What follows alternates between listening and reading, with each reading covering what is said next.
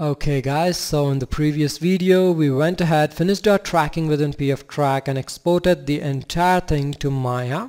So in this section I'm going to show how I'm going to use the track data to create a simple object which is going to help us in creating the entire landscape. So basically this video is like the crucial starting point where you're going to learn how to match up or create 3D objects to match your real world objects. So let me go ahead and open up my file which is coming from pftrack. So here I have my pftrack data. I have my camera. Okay, that's too small. Let me go ahead and I'll increase the size of this locator scale, so let's say about 10. So I have a large camera there. I'll increase the locator size. So I have my camera there and I have my locators which are nothing but the object. If I play through, you can see my timeline is already set. If I play through, you can see the object is moving and my camera stays still the whole time. Not only that, you should be able to see the image plane there at the back. Sometimes it might give you this issue where it starts clipping. So if such a thing happens, just decrease the depth on this image plane and it should come close enough that it does not clip. Now, there are a few initial things I want to change before I actually go ahead. So first thing is the camera itself. It has a lot of keyframes, but we know that it has no animation. So if I go ahead and check the animation on this, you can see every single thing is flat. So there is no point having any keys, but still it doesn't matter having them. The point is you should not be changing any of them. So to make sure I don't, I'll go to the channel box and I'll select all these channels which are present and I'm going to go ahead and lock all of them. You can go ahead and lock and hide, but again I don't want to unhide them at a future date again. So let me go ahead and just lock these all, so that now what happens is that my camera is locked. I can't move it or I can't rotate it, so even if I'm in the camera view I'll not accidentally change anything, especially if I have auto keyframing on. So that's my camera. Next I have my object itself, but there is a different issue here. If I select these locators, which are nothing but the tracking markers I had placed on the object, you can see none of them have any keyframes, and by that you can see there are no red color swatches here nor any red ticks here in the timeline. So the reason for that is apparent. If I open the outliner, in the outliner we had all the pftrack data in the pftrack data node, within which we have the camera which is static but with a lot of keyframes. Then we have an object motion group which has all the tracking markers. The object motion group is the one which actually has all the keyframes. So it's a group which has all the keyframes and not the objects inside the group.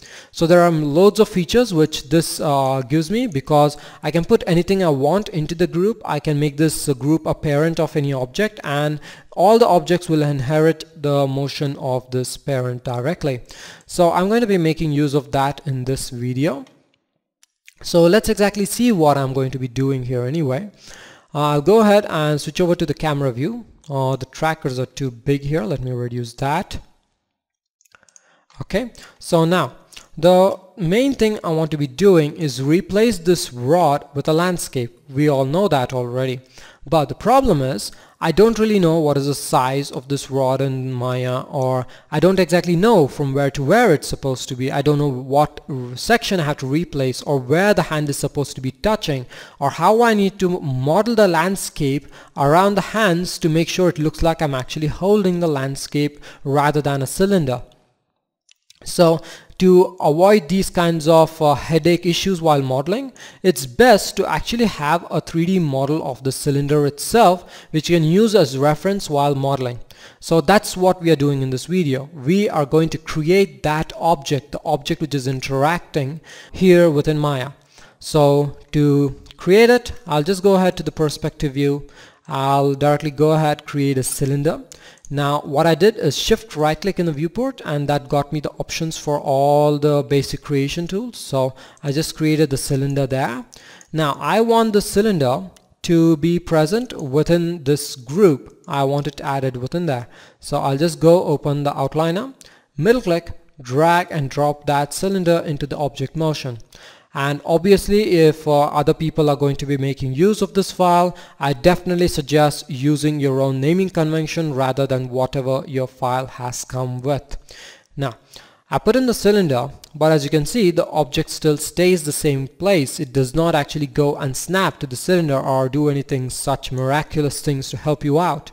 Now the reason is Maya is actually quite smart to think that you actually want the cylinder to stay in the same place and you did not want it moved. So it went ahead and added in negative values from the group center to keep the cylinder in the same place and orientation. If you want to change that, you can select all these values and zero them out so the cylinder goes exactly smack to the center of the group. Now if I go to the camera, you can see obviously this is completely wrong. I do not want the cylinder to be facing this way. What I want it to be doing is the cylinder to be facing in the z-axis, right? Because that's what we set the cylinder axis to be in pftrack. So what I can do is I'll just go ahead to the creation parameters for this cylinder within the attribute editor. Here I have an axis option. Obviously I can go ahead and rotate the cylinder, but this I find is way easier. So I'll go ahead and instead of the y-axis, I'll go give it a 1 in z-axis, so the cylinder itself is pointing in this direction. Now once I have that basic thing set up, I notice that I have too many divisions on the cylinder. I don't really need so much, so I'll also go ahead and reduce a bit of that. So let's say about 8 divisions. Now that is done. Also have too much thickness on the cylinder, so I can go ahead and reduce that so it matches my actual object a bit better. Okay, that too is done. Obviously the cylinder is too small. I need it to be extended back and forth completely, so I'll go ahead, increase the height so it matches up even there. Okay, that's done too, but there are a few issues with this. The first issue is my original cylinder that I have. Okay, let me disable the polygon rendering. The original cylinder I have, as you can see, is not straight. It's kind of bent. So the new cylinder I'm adding, the 3D one, should also follow through with it if I'm trying to be accurate. Or else what I can do is make sure it's only accurate in the regions where I'm holding it. So both of them are your options. But if you take my advice, I suggest try to make the entire object accurate, because you have no idea what you or someone else might be making use of the cylinder data for. So what I want to be doing now is add in divisions on the cylinder to make sure it bends. So I'll go ahead and add in a couple of divisions on its height, and now I want the whole cylinder to bend completely. So the best way is to go ahead and add a deformer. So I'll just go ahead, add a bend deformer on top of this. For obvious reasons, Maya again does not orient it according to any object or anything you have. So what I'm going to do is take the bend handle again. I'm going to go put it into the object motion group. I want it in the group because okay, let me just show you what happens first, the issues. If I given any curvature, you can see it's curving according to the position, and now when the object moves, it's going to keep changing its curvature, which is obviously completely wrong. So I don't want it to be doing that. So I can go put the bend handle into the object group, and now because the handle also has the same motion, the object shape does not change, and that's what I want. So once that is done, I can go to the channel box. You can see it has loads of changes in values. I'll go ahead, zero out everything except scale, so it gives me a default orientation for this. Now first thing I know, I want this bend handle to be oriented according to the object itself. So let me go ahead, I'll hold J on the keyboard with rotation axis is on, so I can go ahead, flip it on the axis so it's actually aligned to the object itself. I'll reduce my curvature so I can actually see what's happening to the object. Okay, so slight curvature there. Okay, I have this now. I can go back to my camera. I can see that the curvature is exactly wrong. That's the wrong curvature. I did not want it. I can go reverse the curvature too and try to get exactly whatever is it that I want.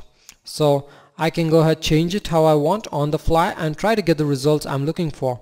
So what I'm going to do is give it a certain amount of curvature first, and then play through to see whether if it matches. And if it does not match at a particular frame but it matches somewhere else, I can rotate this curvature to match it up.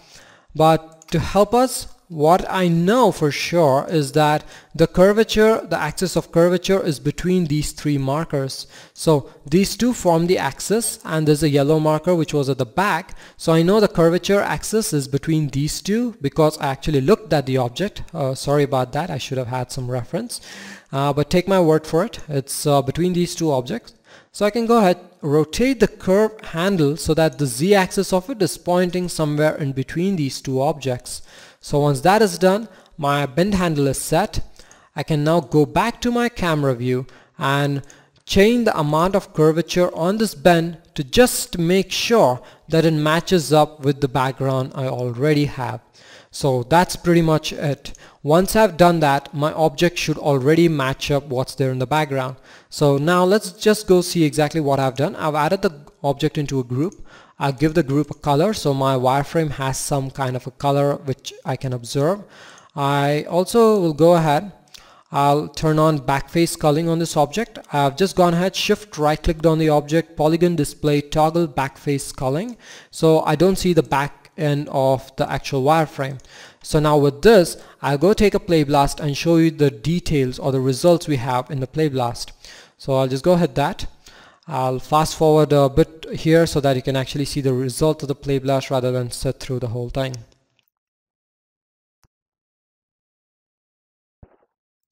Okay, so now I have the play blast.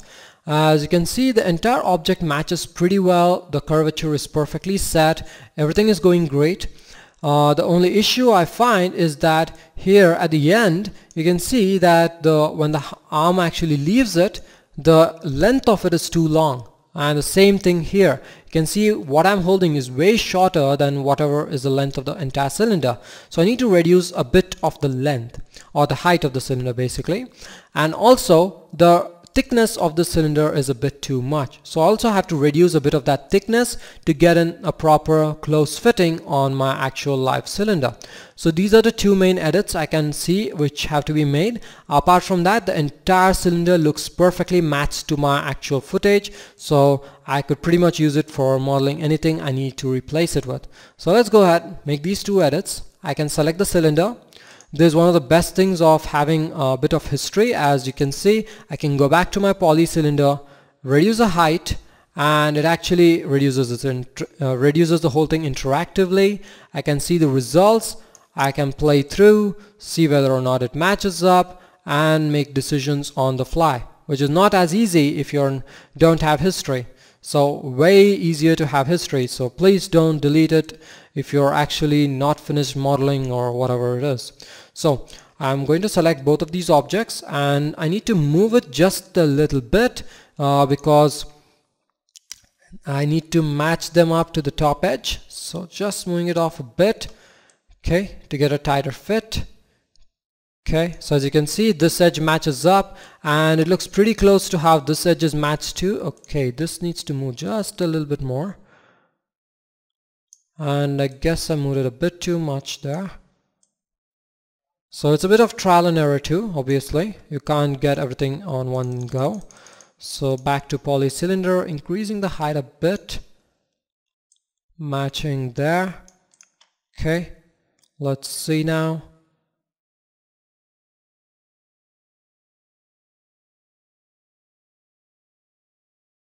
Okay, that literally nails it. That gave me the perfect result. Absolutely no issues. So what I can now do is go ahead, delete history on this object so I don't have anything bogging down my system, and also it helps me not crash Maya as often.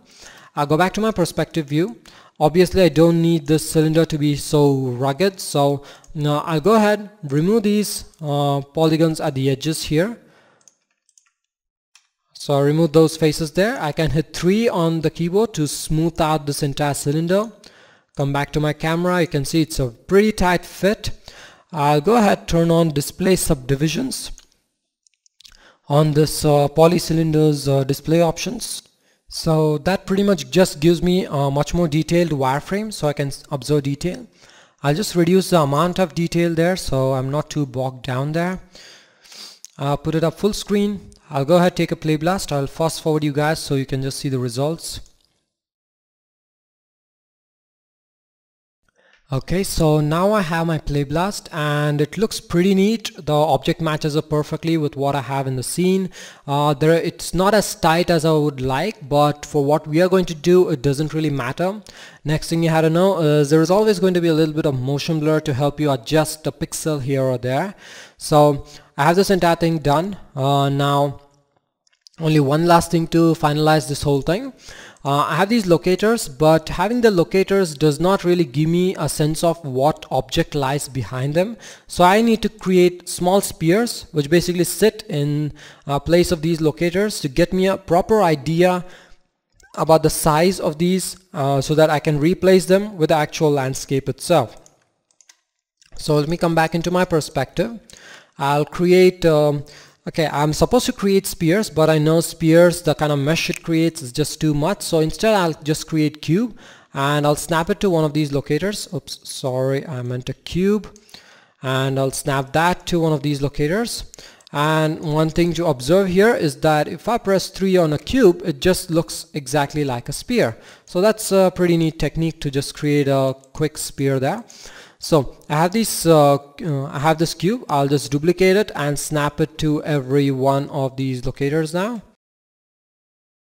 The last one. Okay, I have all these cubes snapped, but the problem is I am on the 392nd frame. If I come to anything else, they're not going to match up because they're not in the group. So I just need to put them all within the group. So let me go open up my outliner. I'll take all these cubes. I can group them under one group. I'll drag and drop that group itself inside object motion.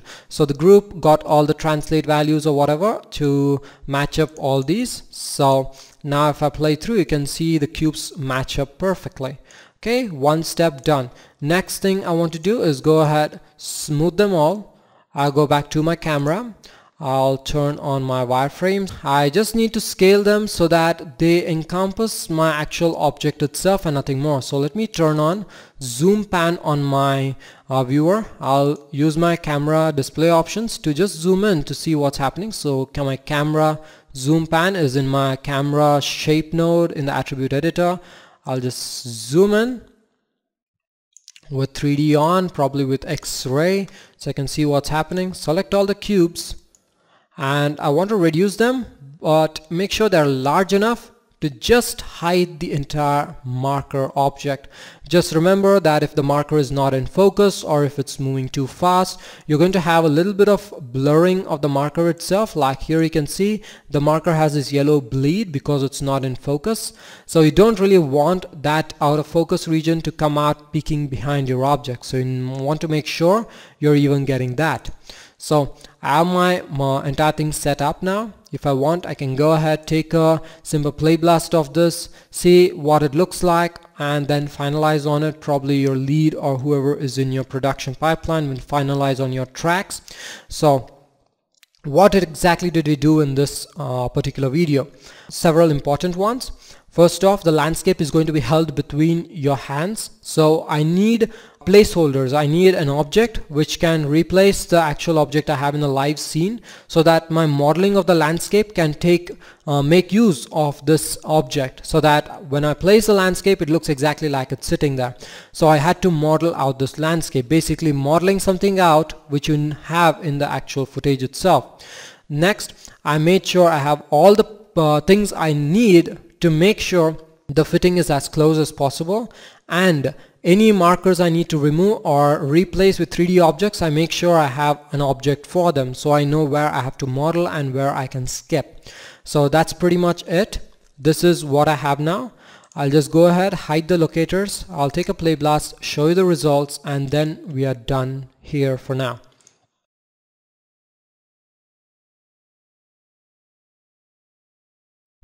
Okay, so now I have my final play blast here. As you can see, the entire object matches up, the movement is great, there are no issues here, and this is pretty great to go ahead and start modeling off of.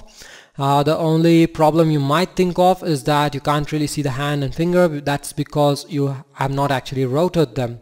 So you have to think of how the object is going to look behind the hand itself. So according to me, this is pretty good to go ahead and start working on. So that's it for this video. I hope you learned what exactly we did here. We tried to model out a live object into 3D. In the next video, we're going to go ahead and try to model out the landscape itself, making use of this object which we have just created. So I'll see you there in the next one. If you have any doubts about this video, you can go ahead and post me up in the Facebook group, or just hit me a message in any of my comments and I'll get back to you. Okay, so I'll see you in the next video.